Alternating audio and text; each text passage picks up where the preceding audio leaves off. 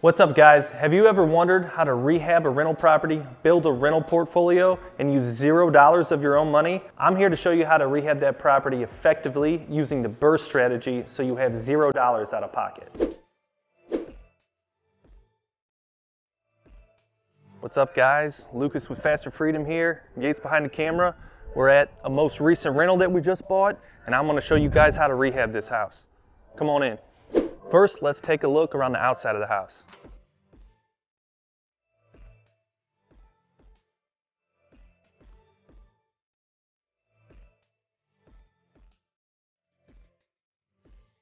This is the perfect house we like to rehab for our rentals. As you'll see, all in will be under 20 grand on this rehab.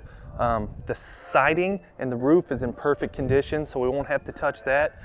The landscaping is pretty good too. We'll just shape up some of these bushes and add some rock, because we like rock because it's low maintenance. Driveway looks great here. Just maybe fill a couple of these cracks with some crack filler, but other than that, it's in great shape. The house is missing some soffit, but on a rental, we're probably not going to worry about that. If we were retailing this house, we would probably add soffits. Come on around to the back patio. As you can see, it's in pretty good shape as well. It does have a few privacy trees. And for a rental standpoint, we'd probably just get rid of those because we don't want to have to deal with them maintenance-wise. As you can see with the backyard, it's not fenced. We do like most of our yards to be fenced, but we're not gonna go ahead and add a fence if it's not already there. It's just gonna limit some of our renter pool if they have a dog that need a fenced-in yard. Two things to notice on this side of the house. One is the below grade electric service, which is awesome. This house was only built about 15 years ago, so the below grade electric service definitely minimizes maintenance with limbs falling on your, say, above grade electric service. Another thing to notice is the AC. It was probably installed when the house was built about 15 years ago, so it probably has some life left. I would say 5 to 10 years. We would most likely get our HVAC technician over here to take a look at it and see how long we got left, and if it's less than 5 years, go ahead and replace that now so we're not coming out of cash flow later. All right guys, let's go inside. As you notice, the city put a keep out uninhabitable sticker on our front door, but I think that's only because we haven't got water transferred into our name yet. All right guys, welcome in to the entry room / living room. Again, this house is only 15 years old, so it's in pretty good condition. Hardwood floors are pretty good except for the kitchen. So over here, we had some type of either dishwasher leak or refrigerator water supply leak, and it started buckling up the hardwood floors.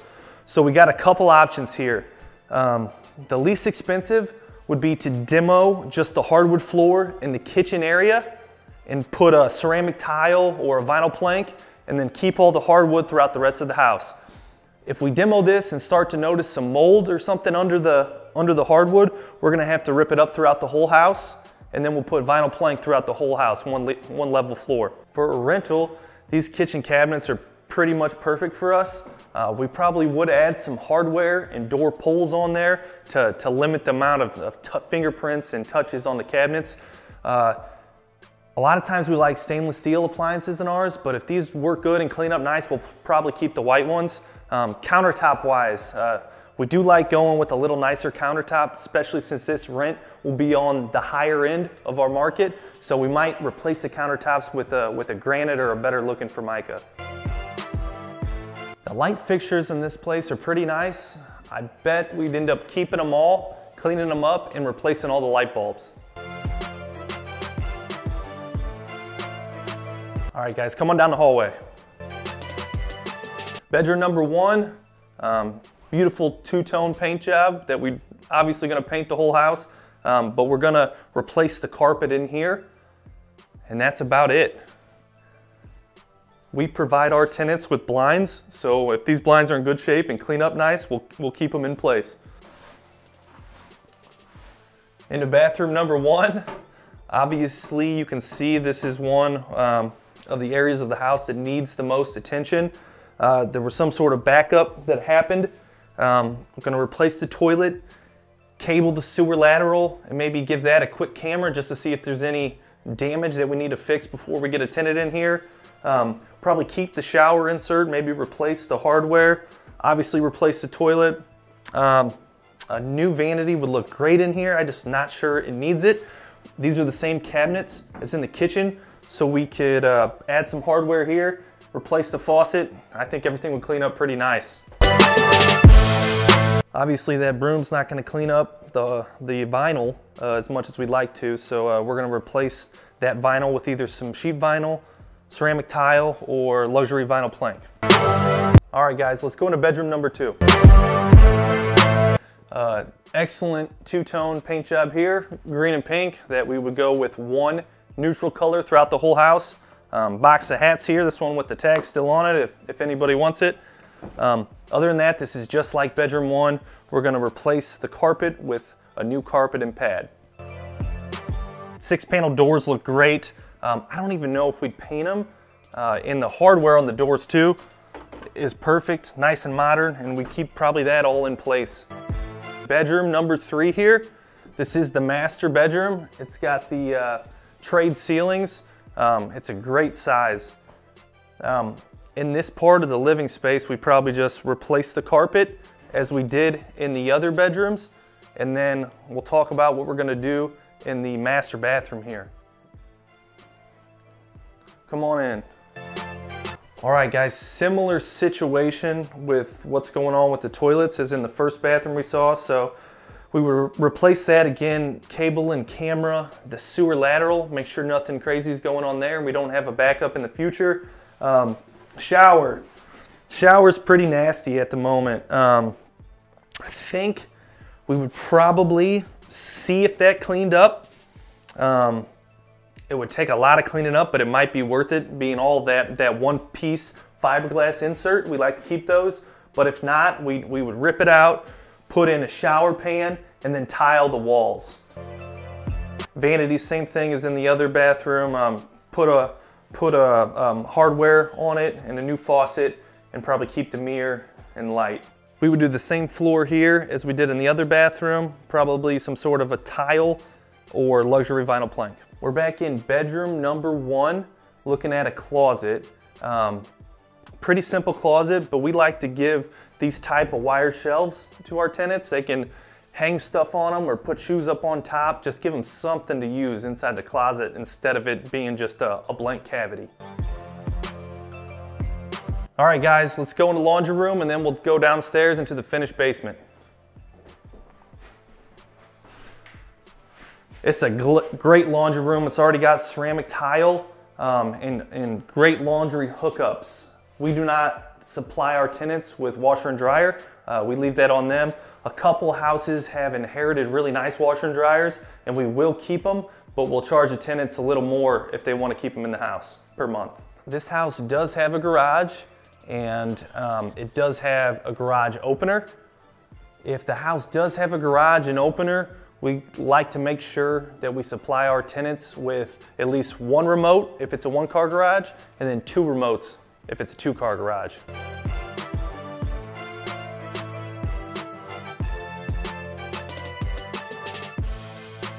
All right guys, down in the finished basement, as you can see, the drywall is cut out throughout the whole basement almost, halfway up.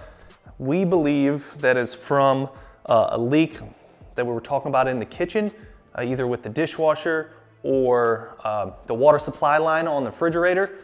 It also could be the sewer backup that we were talking about, but the foundation looks to be in great shape behind the studs. So we're gonna cut out any leftover mold that we see, but then we'll refinish this basement and it'll add probably a couple $100 a month to our rental rate.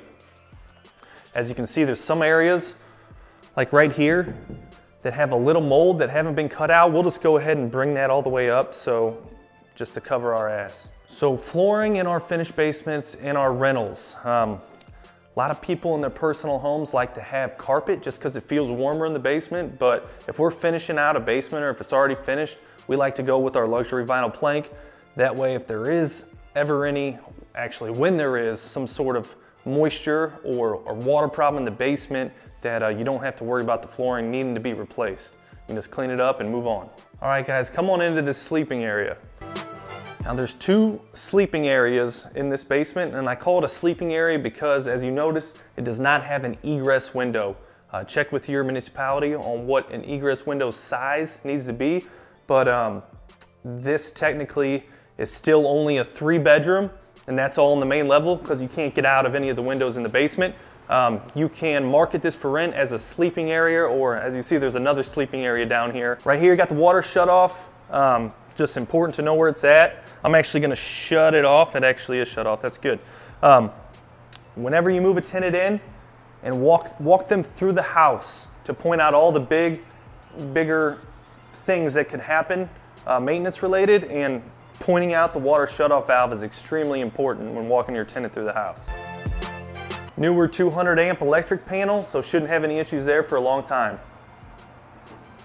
So we got the water heater and the furnace and A coil in here. As you can see, it's an all electric system, so no natural gas in this house. Water heater looks great. The furnace actually looks pretty good here too, so I'm guessing we can save the AC outside. Again, just get your HVAC technician in here to do a quick clean and service, and then hopefully get you another 10 years out of your system. As you can see, with the finished basement comes with light switches, electrical wires and receptacles. Before we put this piece of drywall up, we want to make sure that all this was done to code, and then we're not covering up any mistakes that the homeowner made previous to us. Bathroom number 3 is in the finished basement. Come on in here and I'll show you what we do being a rental for us. All right, for some reason they didn't cut out the drywall here and on this side, so we would go ahead and cut that out, make sure we're not leaving any mold left over.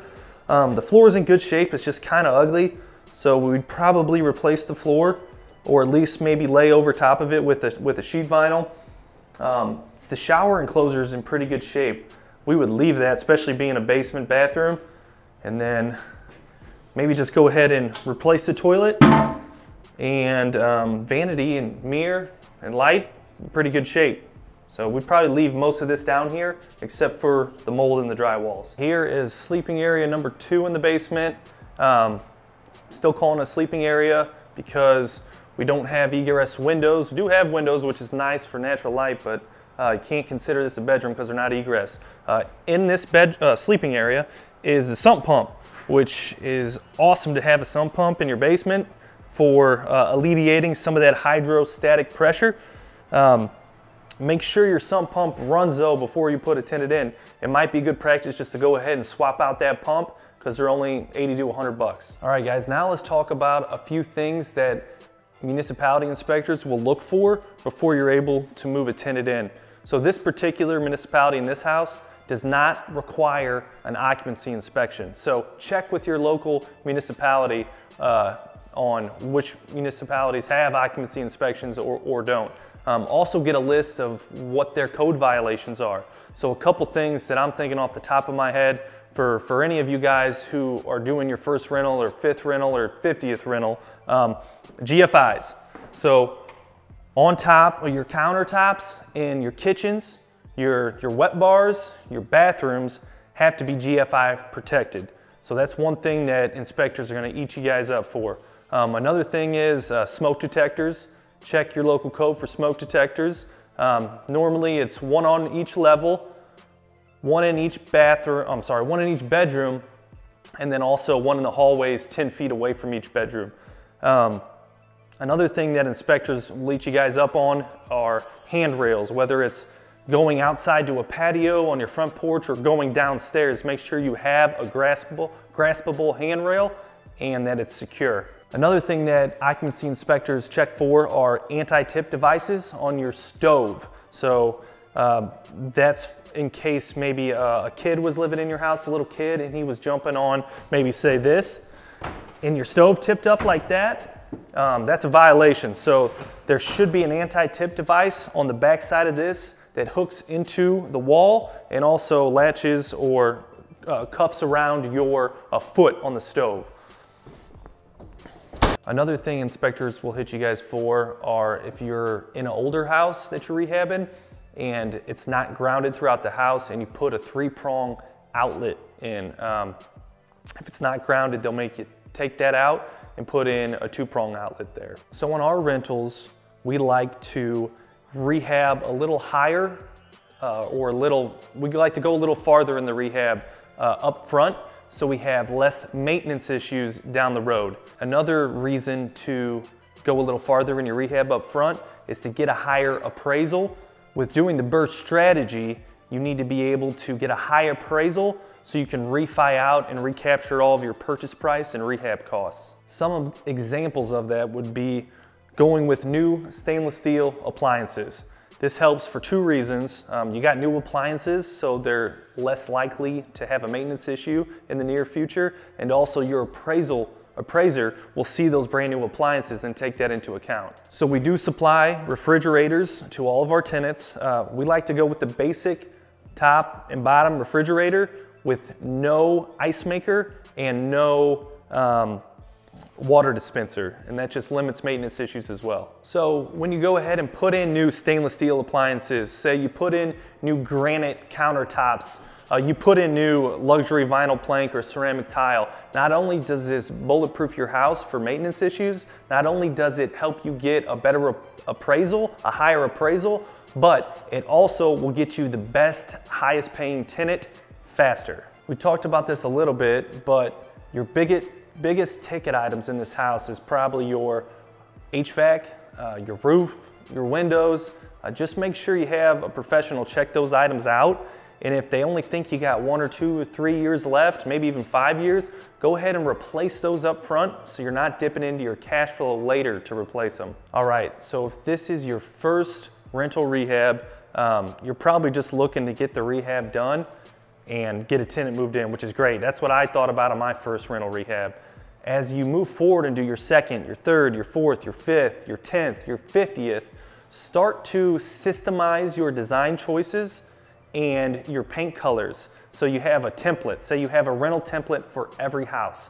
Not only does it help you get the rehabs done quicker and your subcontractors on the same page as you, but it also helps with, say, a maintenance item comes up, a maintenance issue comes up in one of those houses down the road, and you have the paint already, you have the flooring to replace it already, you have the light fixture, you know exactly what goes in each house. It helps everyone out in the long run. On a house like this, there's not a lot of different subcontractors that you're gonna need, but maybe you do come across a house that has some bigger issues. But even on a house like this, me personally, I'm not gonna be doing hardly any of the work, if any of the work. So on a house like this, you're gonna need a painter, someone to do some drywall work for you, some flooring, and then a miscellaneous handyman. Finding these people can be very difficult. Me and my business partner went through a lot of trial and error to get the right contractors on board, and now we just use the same ones for every rental rehab. We're able to use the same ones because when we finally found someone that we liked, we made sure we paid them on time, we paid them what we owed them, and we always treated them with respect. We found these contractors mainly from referrals from other investors in our area. You gotta be careful a little bit because a lot of investors don't want to give up their best contractors, but they'll give up some. And then other ways to find good contractors are Facebook groups, local Facebook groups for investors, meetup groups, Craigslist, we found a couple. Just be wary of Craigslist a little bit. Also ask your other contractors that you know are good if they have a buddy that does, say, painting. So if you got a good drywaller, ask him if he's got a good taper. Ask him if he knows of a good painter. Ask him if he knows of a good floor guy. So a house like this is perfect for the BRRRR strategy. It's about 15 to 20 grand rehab, and that's exactly what we look for. 20 grand and under, maybe 25 grand and under in a newer house, say, built in the last 40 to 50 years. This one in particular was built in the last 15 years, which is great, but a newer house that not a huge rehab, you're gonna run into a lot less surprises as you go throughout your rehab. Thus, you'll have a lot better chance to stay on budget and recapture all of your money on the back end when you refinance. So this particular house is what I would consider a high-end rental in our market. It'll probably rent for about $1,650 a month. Make sure you're looking at that when you pick out the finishes for your rehab. Look at other comps in the area, rental properties that are for lease. Zillow is a great place to look at other rentals and make sure your finishes are at par or even a little better than what's out there on the market, so you get a leg up on your competition. So quick numbers on this house. So let's say this house appraises for $200,000 after the rehab. The bank will give us a loan for about $150,000 to $160,000. That's 75% to 80%. So with the rehab cost, $20,000, and the purchase cost, $125,000, we're all into this property for about $145,000. So we'll be able to recapture all of our rehab and purchase costs after this house is appraised and the bank gives us that loan. Rent on this particular house is about $1,650 a month. So that is a great spread with a $145,000 loan, $150,000 loan, especially because we consider this one of our higher end rentals. This house will rent for about $1,650 a month after all expenses, including your loan payment on your $145,000 loan. This should cash flow your benchmark of $200 a month. Hey guys, thanks for watching. Hope you learned something with this video. Hope you enjoyed it. Hit the thumbs up if you did, and subscribe below. FasterFreedom. See you guys.